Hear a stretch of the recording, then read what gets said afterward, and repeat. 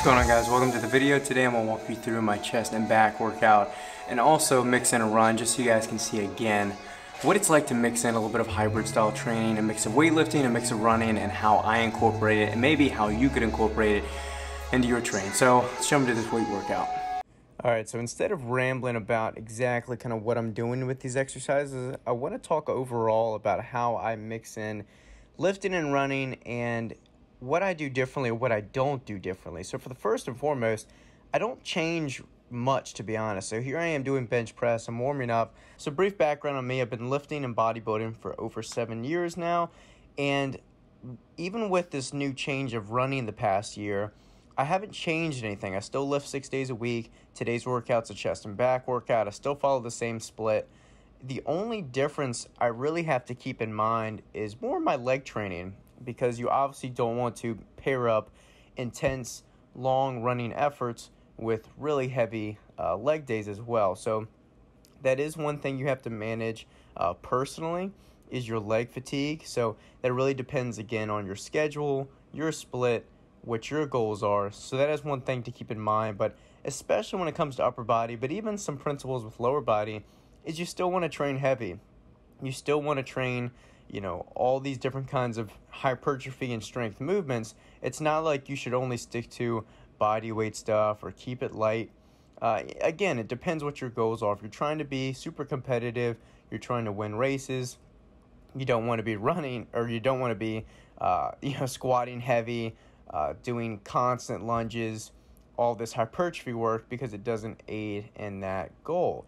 Vice versa, if you're trying to be more of a strength or bodybuilding athlete, then you don't need to be doing all that running. But if you're like me, if you're like most people that I assume are watching this video, and you just want to be overall healthy, have a holistic, healthy approach to life and to training, and you just want to do both lifting and running, then you don't need to change much. So doing bench press, like I said, some heavier sets of 225 here, just sets of 6. It wasn't too bad today.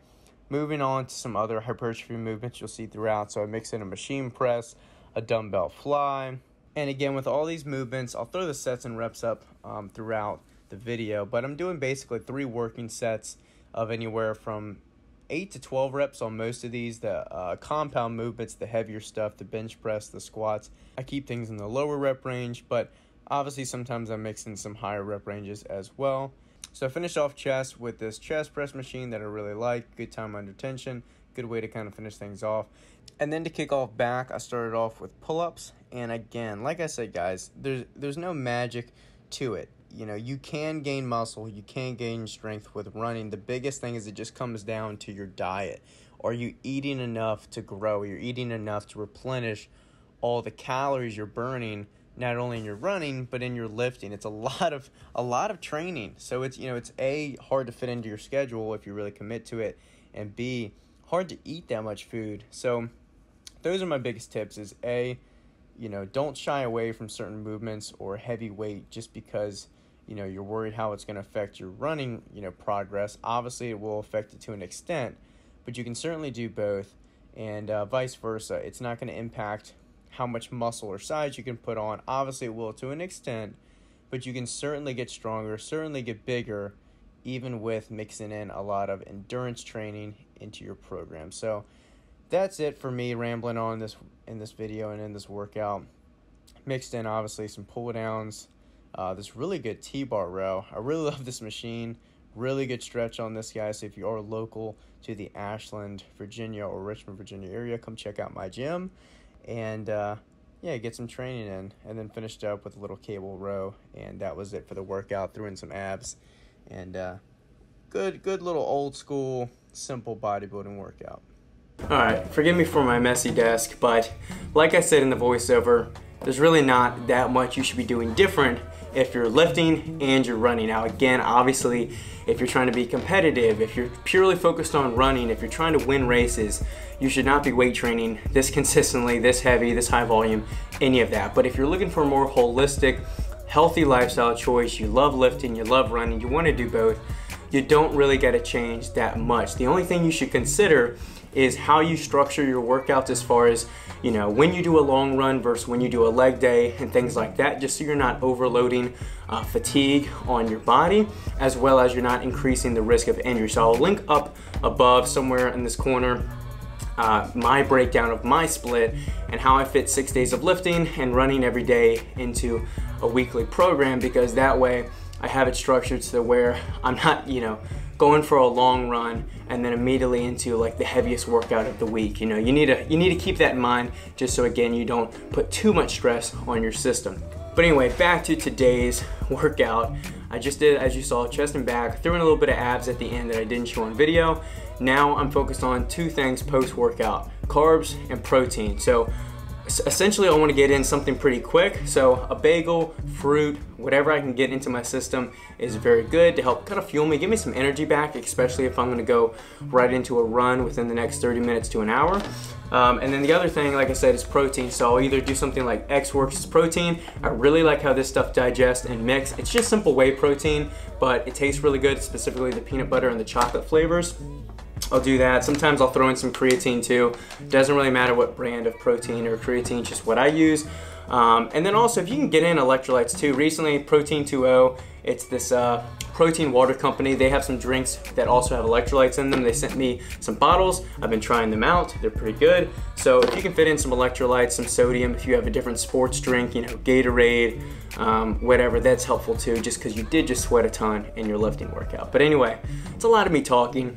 I'm gonna eat this, drink some protein, get some fuel in my body, head home, and get ready to knock out 6 miles today. All right, so we're almost ready to start running. Just got to the spot. Gonna do a little warm up with the mini band, and then we'll get running.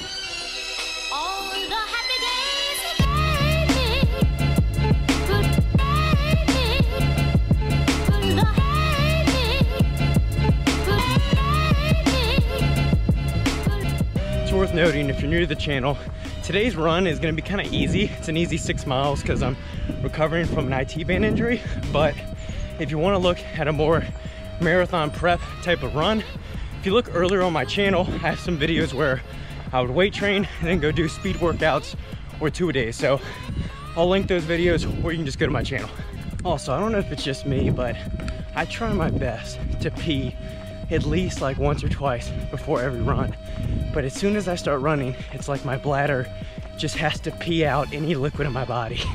It's like no matter what, mid-run, I'm gonna need to pee really bad. I don't know, maybe it's just me.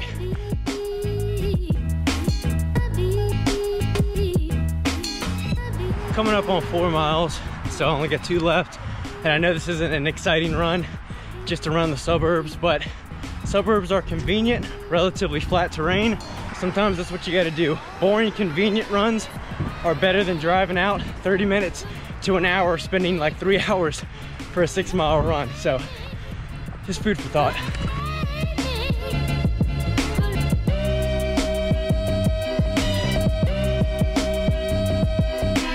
All right, that went really well. 6.22 miles or 10K, and ran it at a 10:07 average pace. So again, not super fast, but it was supposed to be a little bit of an easier run, and also I'm still in kind of recovery from an injury. So I'll take it, I'm happy with it. That's today's training. It's only 10:26 a.m. I've already crushed the chest and back workout, ran 6.2 miles, and now I got the rest of today to work, enjoy the New Year's Eve, and yeah, enjoy the weekend. So thank you guys for watching. Again, if you want to watch other kind of full days of training, they're on my channel throughout, where I'm mixing in leg workouts with the run in the evening, more speed work, all that kind of stuff. So check out that content, subscribe for more stuff like this, and I'll catch you guys in the next one.